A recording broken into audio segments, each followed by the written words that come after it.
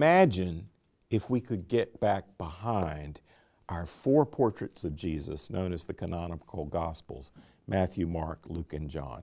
Because, of course, the truth of the matter is this, that behind the four portraits of Jesus was one life, one series of events, one series of sayings, one dramatic ending of death and resurrection and appearance to the disciples. What I've tried to do in the Gospel of Jesus is create for the reader the original story behind the four stories. It's an amalgam or blending together of both synoptic and Johannine stories. And what I have done to fill in the gaps is use a little historical imagination to figure out how the pieces fit together. It's not just a blending together of familiar synoptic and Johannine accounts, though it includes that, but it's also a way of arranging the material and filling in certain gaps using historical reconstruction. So this is not a fictional story about Jesus. It's a historical recreation based on the four Gospels we've got, plus the use of historical data, archaeological data, other kinds of data that helps us fill in the story, the gaps in the story, since, of course, all four canonical Gospels are episodic. What makes it different?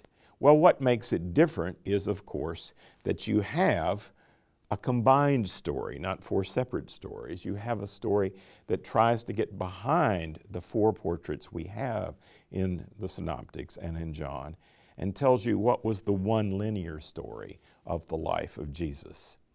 It's a single chronological telling from beginning to end, giving you a clear sense, I think, of the social setting, the historical setting, and the theological and religious impact of Jesus' life. I wanted a translation that was crystal clear at any level of discourse.